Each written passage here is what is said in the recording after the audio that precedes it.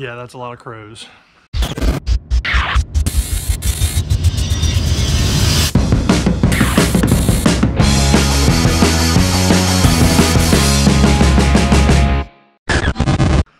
Anyway, welcome back to Reflexred TV, guys. I know it's been a while. We haven't made any videos.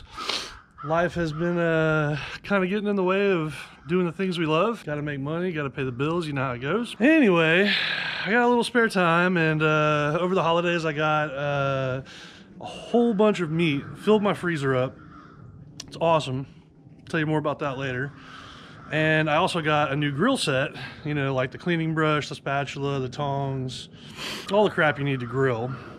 And I realized that I don't really have a great grill. I have an old charcoal grill, which I've shown you all in a previous video. And I have this old gas grill, as you can see right there, that has been out of commission for a long time. So whenever I say out of commission, I mean that like the internal tubes were busted, the igniters and the jets and everything that is required for that little grill to actually function as a, oh my God. If I didn't live in the city, all of them would be dead. Anyway, everything that's required for that grill to function pretty much died. I think the thing's like 15 years old. My dad gave it to me a long time ago. It used to work great. So what I've decided to do is I'm gonna refurb that thing. Like, and I mean refurb top to bottom. I'm gonna scrape the whole thing, I'm gonna sand it, I'm gonna paint it, maybe even make a new wooden handle for the front of it. Hopefully, if everything goes right, it should look pretty badass when I'm done with it. Never done anything like this before. I've never tried to paint stainless steel or obviously refurb a grill at all, but yeah, I don't know, we'll see how it goes. It's got to be cheaper than going out and spending $600 on a new one, right? Now I know some of you are like, $600, that's crazy, but I've been pricing them and they're freaking expensive. If you want one that's going to last a long time, they're going to be freaking $600, $400 to $600, maybe even more. We're not even going to get into the green egg thing, okay? Those are super expensive. This particular grill was made by Ducane, and it's a company that is out of business now, but whenever they were making grills, they made really great grills. And as you can see, I mean, it still has stood the test of time. Like, the exterior doesn't look too bad. It looks like it's relatively serviceable. Personally, I want it to be a different color, right? Like, if I'm going to do this, why not make it the color that I want it?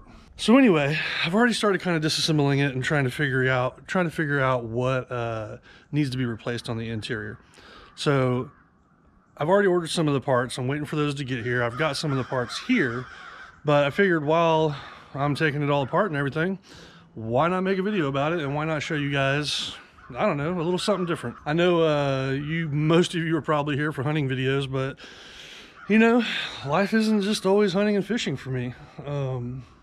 You know, sometimes I do fun projects like mess with refinishing a grill and going down an avenue I've never been before. So yeah, I don't know, if you're not interested, which I don't know why you would have clicked on this video if you're not interested, but yeah, there's plenty of hunting videos to check out right below this video in the hunting section. There's a lot of crows over there. And we do have more hunting and fishing content coming up soon, but today this is the video we got. So enough for me, let's go look at the grill and I'll show you what I've already got going. All right, here she is in all her glory. Ducane stainless. You can see the little heat indicator there, seen better days. Well, let's open her up. Try and get the shadows out of the way here. Oh my goodness. Yeah, this thing has grilled a lot of stuff. So these are the tubes I was trying to tell you about. You can see how they're like completely busted open, completely destroyed.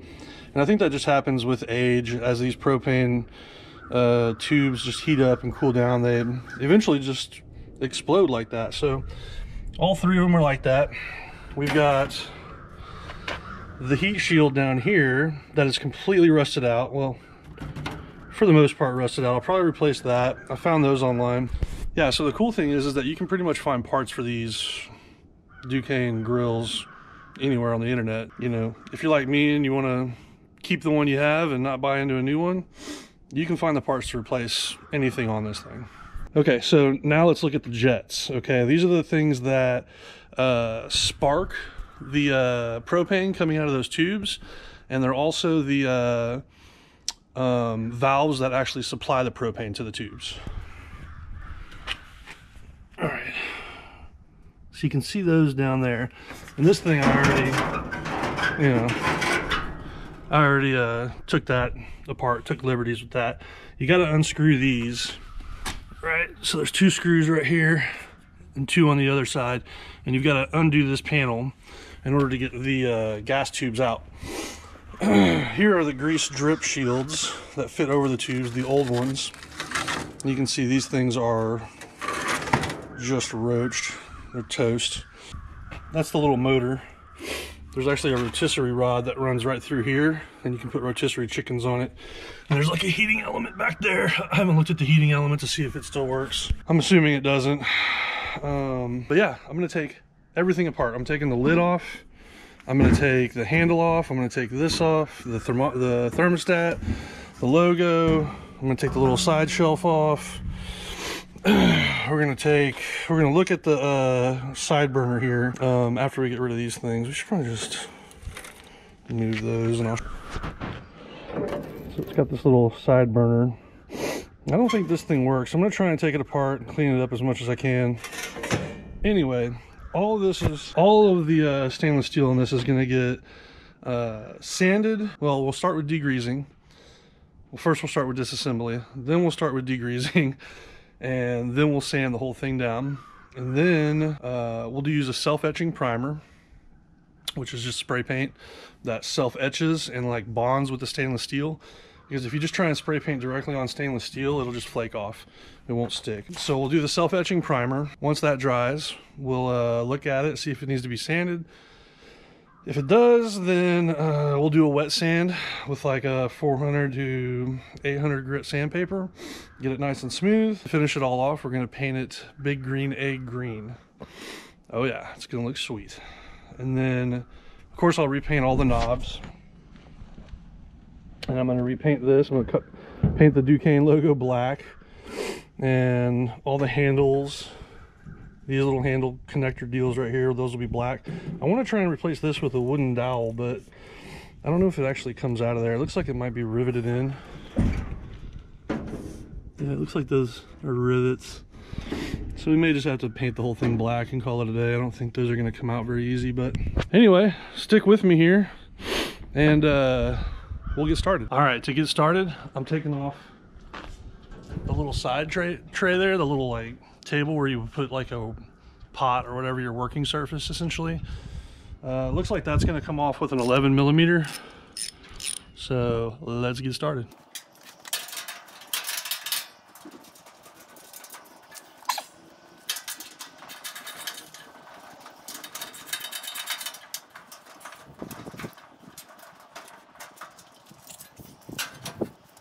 Super simple, just 4 little bolts holding that thing up. Now, the thing to remember when doing a project like this, take all of your little nuts and bolts and everything and put, each time you take something off, put them in a Ziploc bag and label it. So you know exactly what it goes back to whenever you're putting this thing back together. Side shelf. Okay, next I'm gonna take off the little side burner, the little warmer on the left hand side of the grill. This has got some like hoses going to it that feed propane and what looks like an electrical cable for the striker to light the flame. So I've already got the striker unplugged. I'm gonna take you into there and show you what it looks like. The tools that I'm gonna use are gonna be the 11 millimeter again to get the 4 bolts off for the tray. And then I'm going to use just a regular little old crescent wrench here to undo the gas line essentially that goes to the tray. And then once I do that and take the 4 bolts off, the whole thing should just come right off. Okay, so here's underneath the little side burner. You can kind of get an idea of what I'm looking at. So this is the electrical cable, and that plugs right up into that. And then you've got this gas tube right here, where I'm going to use the crescent wrench and loosen that up and take that off. Actually, you know what? Oh, nice. Look at that. I don't even need to use that. That thing just comes right off, maybe? Yes. That was awesome. No tools needed. So now we've got both of these unhooked. Now we just got to undo these 4 bolts. Same as on the other side. and this whole tray will just come right off. Sweet.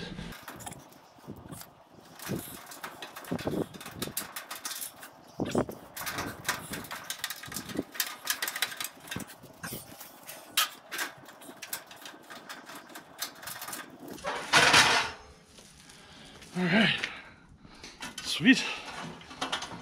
There's a little,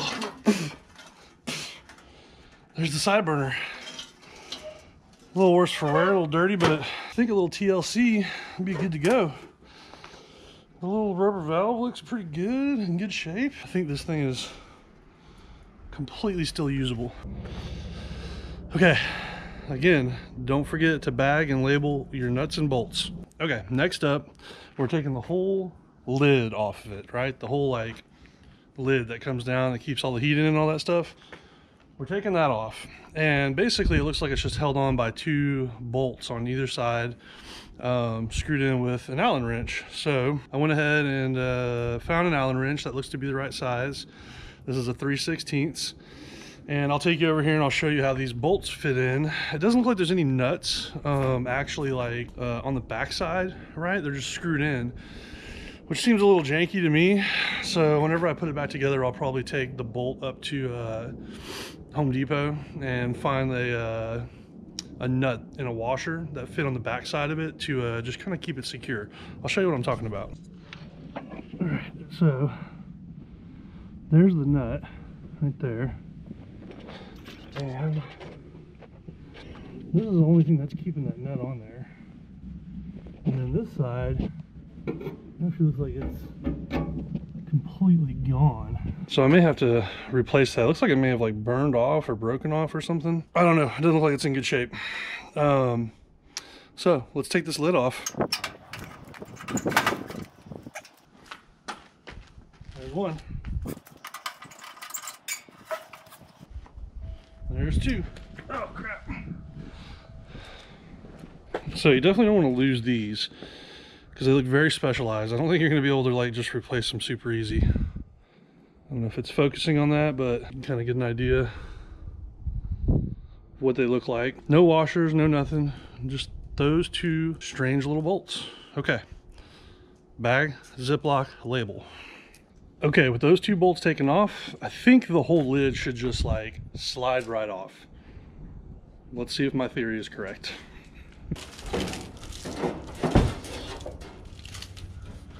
Yes.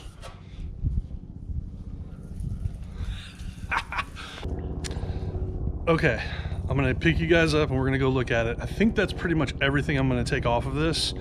I think that I can degrease, sand. Hey helicopter, yeah, thanks. Okay, with the exception of that little front panel, let me get you guys adjusted here. With the exception of that little front panel that has the knobs on it, I think that's everything I'm gonna take off for now. I'm gonna leave that panel with the knobs on it on there until I get the little burner jet thingies that I was telling you all about, because I wanna know how to put those back on whenever I take them off. And to get that front panel off, you've gotta take all those off there. So what I don't want to happen is to take them off now, have the burners show, or the valves show up in like a week, and then I forgot how the hell they went on there. So I'm gonna leave that intact for now. And what we'll do is, we'll work on degreasing and sanding and painting the rest of the parts that you just saw me take off. And then we'll make our way over to the main body and the main housing of the actual grill itself. Okay, you know what? I did miss one part on the back. It looks like it's some sort of heat cover for the actual rotisserie heating element that sits on the inside. So you have like this heating rotisserie element right here. And I'm gonna take off this cover right here. It's just 4 screws. Really simple. Let me get my shadow out of the way. Just 4 screws, 1, 2, 3, 4. We'll take those off, and then of course I'm gonna have to like shop vac the interior out, get a wire brush, hit it with some degreaser, get the whole thing cleaned up. I think I'm gonna leave this for now, and let's go look at the pieces we pulled off already. Let's start degreasing those and like see what they actually look like. I don't know, I guess we'll just do like a little test and see how it goes. All right, stick with me. So what I want to do is I want to finish disassembling the lid. Okay, you guys just saw me take that off. I want to pull the thermostat off, and I want to pull the logo, the Ducane logo off there. The Ducane logo is going to be a little bit tricky. It looks like it's just riveted on with like some pressure back plates. I don't really know the technical term for them. So we may have to like just basically pry those off there. Hopefully we don't break it. The thermostat on the front looks to be just a couple of nuts that are holding that on there. And we'll figure out what size those are in just a second. And then the front handle is just some Phillips head screwdriver. It looks like the thermostat is held on there by an 11/32 nut. So just to let you know, 11/32, that's what we're going to use. Okay, so the nut looks like it's rusted on there. And I think it's just spinning the screw that's holding it on there, from what I can tell anyway. So I'm going to hit it with a little PB blast, see if we can loosen it up. For those of you that don't know what PB blast is, this stuff basically like will break free any rusted screw, bolt, nut, whatever you got. You just spray it on there, let it sit for a minute or two, come back to it, and it should just unscrew right off. Okay, we're gonna try a different tactic. Of course we knew this wasn't gonna be easy. As easy as pulling all that other stuff off was, of course there was gonna be something that's not easy. 2 pairs of needle nose pliers. We're gonna grab onto the screw real gently, and then we're gonna try and break that nut free.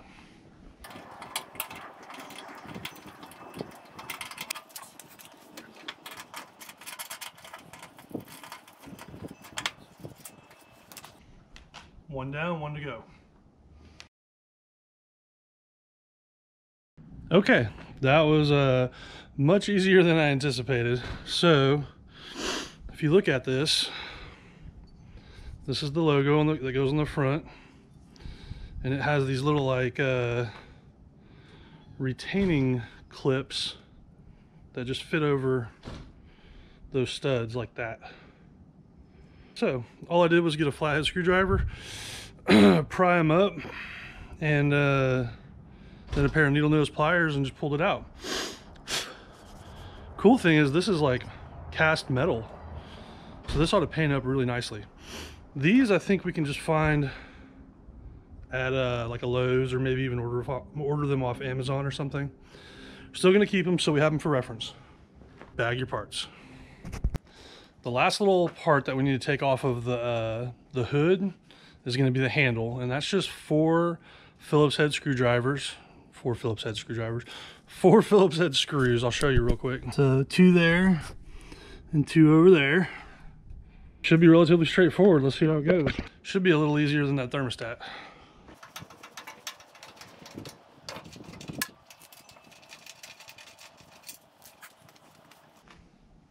Huh. Interesting, there's like a little filler cap that goes inside the handle. Easy peasy. There's the handle. Don't forget, bag your parts. Okay, so that is the lid completely disassembled. Show you what it looks like. All right, so thermostat's gone, front logo's off, handle screws are gone. Ugh. There she is in all her glory. She's gonna look a lot better when I'm done with her. Next step, let's degrease some shit. So the way that I'm gonna start is with a cup of water and some paper towels. I bought shop rags, right? Because you don't want to use all your paper towels for this. Plus these are thicker and more heavy duty. I'm gonna wipe down all the dust and dirt and grime that's on it first, and then we'll hit it with degreaser and get all the grease off. We're gonna start with something small. So I'm gonna start with the little side table and just see how it goes. Better to start small and see how it goes than try and do the giant lid before you get to the small stuff, right? Okay. We all agree on that, right?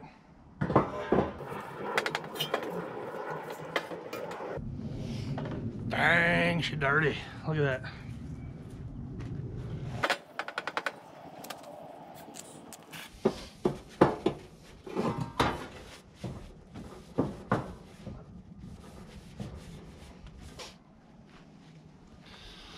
All right, so that looks like it's most of the dust and dirt. Let's hit it with the degreaser.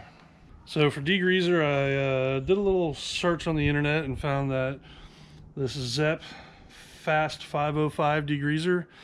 Seems to be a pretty good, like, all-around degreaser. And it says workspaces and grills. For grills. See, I'm smart.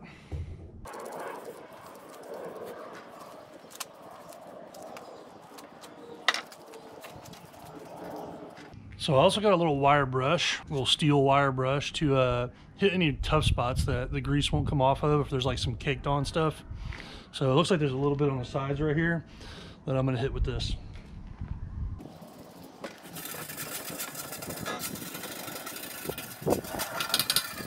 All right, so I think that's pretty well degreased. It's a lot shinier than it was before. Now, don't forget, we're going to be hitting this with sandpaper. So if you don't get everything off and it's not perfect, I think the sandpaper will get whatever you missed. We have to sand it before we can spray the self-etching primer. I'm going to set this to the side, and then we'll do the little burner, the little warmer tray.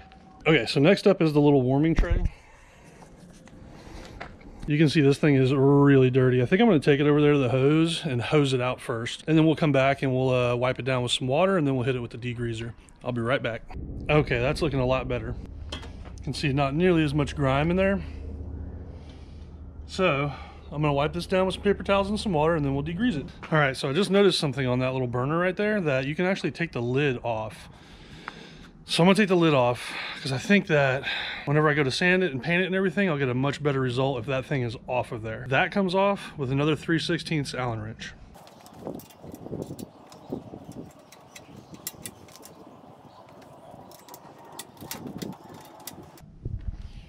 Easy peasy. Two little, it looks like these are actually knurled. You could probably like take them off with your hands, but these were kind of tight in there, so the Allen wrench helped. I'm also going to take the handle off because that's just 2 Phillips head screws, and that'll allow me to really get a nice finish on this when it's time to paint.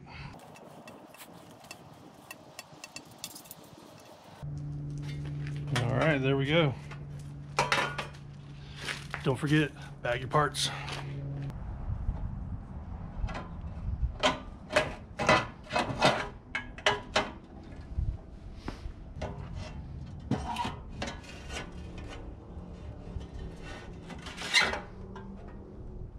What? Okay, so the burner I just completely disassembled the burner from the housing, and basically it was just 2 screws with that holding it down, holding it onto the housing. That is super convenient because now I don't have to paint this part and I can just paint that housing part. That is awesome. Don't forget, bag your... Okay, let's get back to cleaning and degreasing.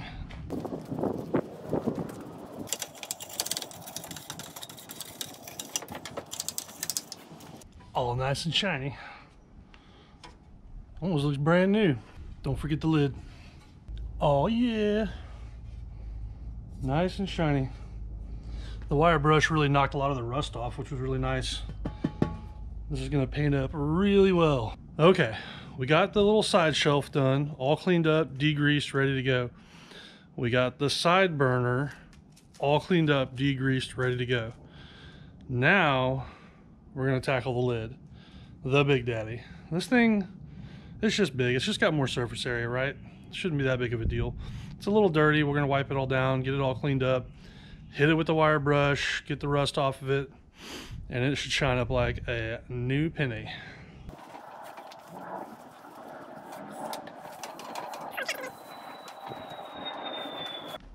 All right, let's hit it with the degreaser.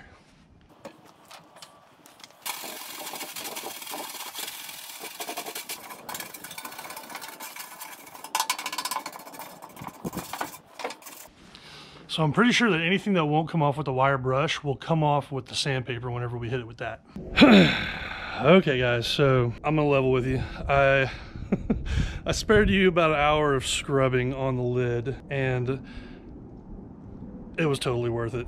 This thing, I think I scraped off about 15 years of soot off the interior. Check the... There's dog barking. Anyway, check out how this came out. It is freaking amazing. I thought it was black paint on the inside. It wasn't black paint, it was freaking soot. Check this out.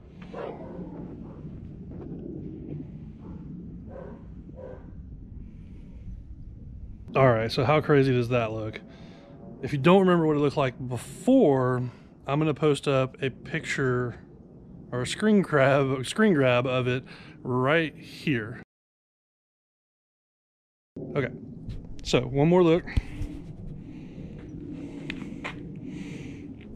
Dang, so shiny.